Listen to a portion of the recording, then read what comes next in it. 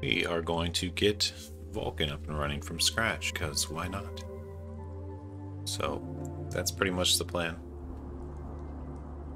Is to start playing around with shaders. I'm gonna do an empty project in Visual Studio 2019. First thing we want to do is get a main going. Start adding in pieces. So this main, we're gonna have it running check date third. Start out by designing these functions, and we'll do them in a just to keep the main nice and clean. Oh, we need to run it. Probably just want to use one of these samples. Just keep some shaders again. Fine.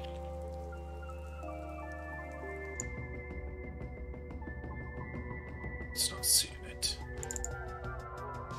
We shouldn't have to do this. Because if we have to. It still says it doesn't see it though.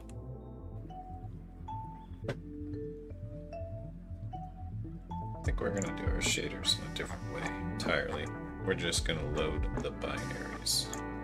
We don't need like any of this stuff. It's written somewhere. Basically this right here. And return something. You want to throw it away. Initialize all the things.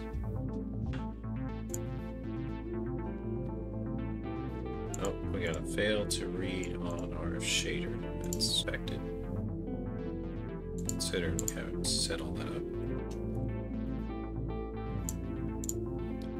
But it should be pretty. What we're gonna do is run SPIR-V.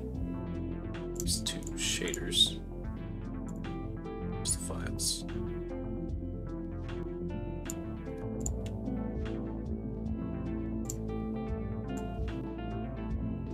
Quick break should go to the output directory, shouldn't it? Their interface's code is on GitHub, which is still down.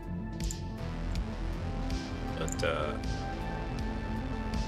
should I?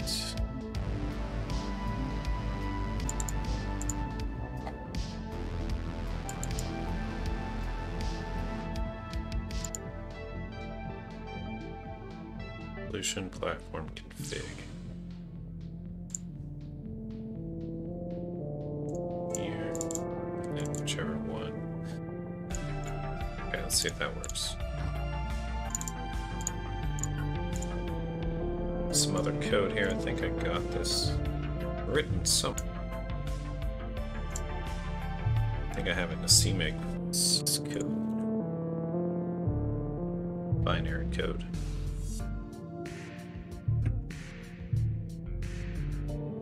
It's getting data. Okay, we probably need. So rarely use try catch. Hooray!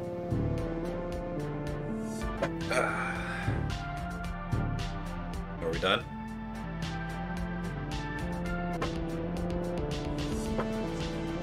Alright, now we can start playing around with the shaders, because that's what we're here to do. Yeah, we'll try to get the crater next time.